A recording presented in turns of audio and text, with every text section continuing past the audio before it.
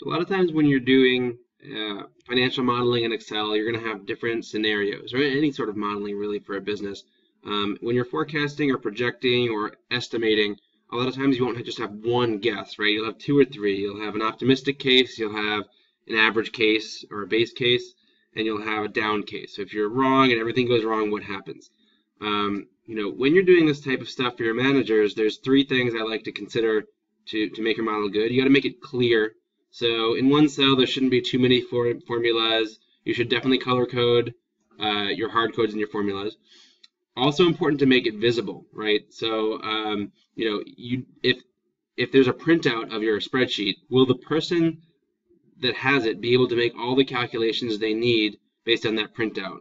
So in my modeling basics on the database on ingredients, right? Based on the database I could print out for the person and these ingredients lists, I can check to see with my pencil and paper if I'm right or not. You don't want to do things like use Scenario Manager, which is an Excel built-in function, but I don't like it because if it's printed out, it's hard for people to see. Also, you got to make it traceable. So using built-in functions like Scenario Manager aren't great because if someone that's new to Excel or just not as advanced as you are goes into your Excel workbook and sees a scenario and they don't know how to change it or they don't know how to modify it or they don't even recognize that there are multiples in there or multiple scenarios in there, it's a big problem. So I like to make everything traceable. Most of the stuff that I do will be in links. You'll be able to see clearly by auditing that link where everything's coming from and what to do with it or what I did with it. So that said, how do you build a scenario switcher without doing the Scenario Manager tool in Excel? Well, for this case, we're just going to do something simple. We're going to build a scenario where the up case, the revenue grows, the average case, the revenue stays the same, and the down case, the revenue doesn't grow at all. So we are going to do this here. We're going to build out the Scenario Manager first. So basically, we have a up case, average, and down case. And this is going to be a 10% growth. This is going to be 0% growth. This is going to be negative 10% growth. All right.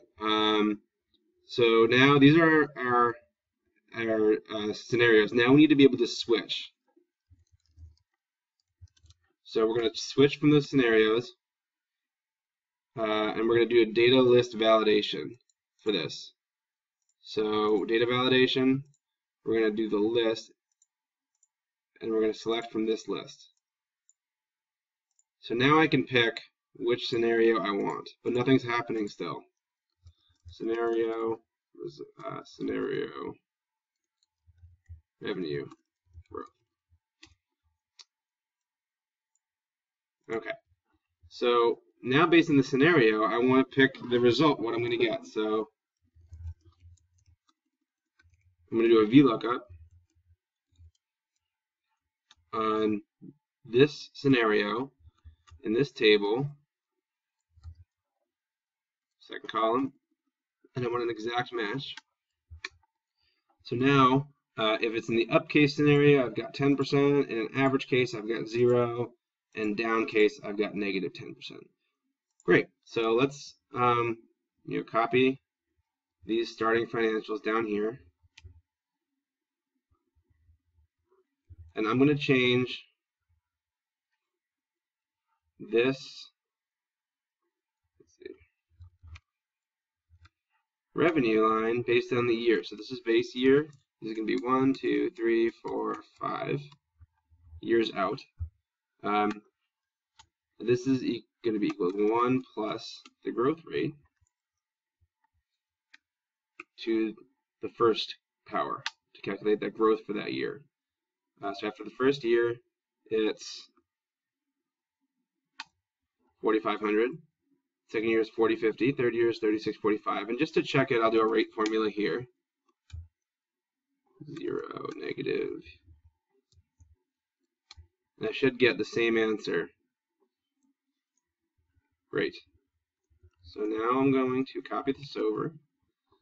And then my costs, I'll just say are the same no matter what. I can do cost as a percentage of sales if I want to. If I want to do cost as a percent of sales, I'll do 30%, because when revenue goes down, my costs will be lower. I can do that. So now my costs are 30% of sales every year. And I've got now what the scenario looks like. So at $4,500 in sales, my profit, goes down a bit. This should be, there we go. Okay, so at negative 10% growth, I lose this much in profit every year. My, cost CAGR, everything goes down at 10% because my cost percentage stays the same. So that's how I would run a basic scenario switcher. Let's say I wanted to do the up case.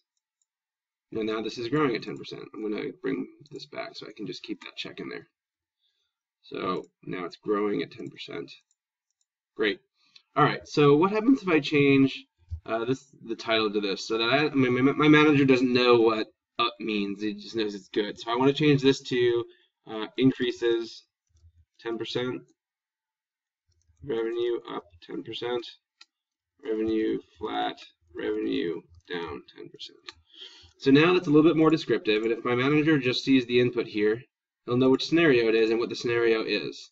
I'm pulling it here so they'll be able to see it, but this is a little bit more descriptive and manager safe. Even more manager safe is what happens if I change this to 15 now. Well, this still says revenue up 10%, but the scenario growth is 15%. So I want this to reflect the actual rate. So I'm going to do equals text with that value, and I'm going to put it in a percentage format. And then I'm going to do the and, to type a string in here. So now it should say X% growth.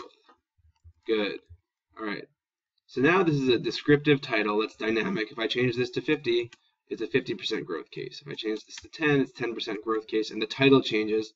So if my manager doesn't see this revenue growth line, and he just sees the title, he will know what the title is. I can change this to be scenario. And now if I choose the 10% growth scenario, this is what happens. So this is dynamic titling of my scenarios, and this will work in a lot of cases.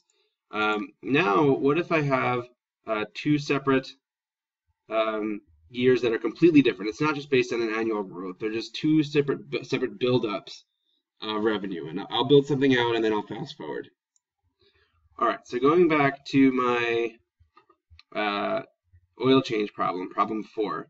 We have two build-ups for this revenue case in year 1 and year 2. We have the base year, in the down case, the basic will have 50, 60, and 50 in year 2. So 50 this year, in year 1 is 60, and year 2 is 50. In the second year, the supreme, in the down case, it'll be like this.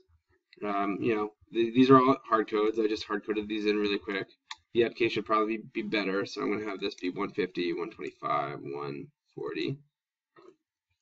And this be 70, 75, 85. Okay, so I've got two different scenarios. I've got an up case or a down case. How am I going to register what the revenue is? I want my revenue line here, and I'm going to have this go in for base 1, 2. So how do I pull in the revenue depending on which scenario I pick? So I'm going to have, again, my scenario picker here. Scenario, and I'll make a little box there to put my scenario in. I'm going to do a multiplication here. So based on, equals if the scenario equals, I'm going to fix this cell, equals the down case, then this is going to be 1. And if it's not, it'll be 0. The same thing here. So now these are both 0. Let's say I put down case in here. Down case. Now this is 1. If I put up case, now this is 1. So if I just multiply this times this plus this times this, it should give me the right answer, right? This is the up case. So if I'm adding all these multiplications, the down case will give me 0, and the up case will give me 220. So I get 220. Same thing with here. I get 200 and 225 for my revenue. If I went down case, now it's giving me the top row. And this is not validated, right? I'd probably want a list of all the scenario options in here, but for now this is pretty good, right? I can change up case and down case and get different revenue coming up, and that's a build up. So I can add things in here. I can add, if I want to say other, I can add 50, 40, 30, and that'll be incorporated because it's just adding this line. So now this total is 270, and my up case should be 270 here, and it worked. So this is a quick example of some scenario management that you can do using simple formulas in Excel.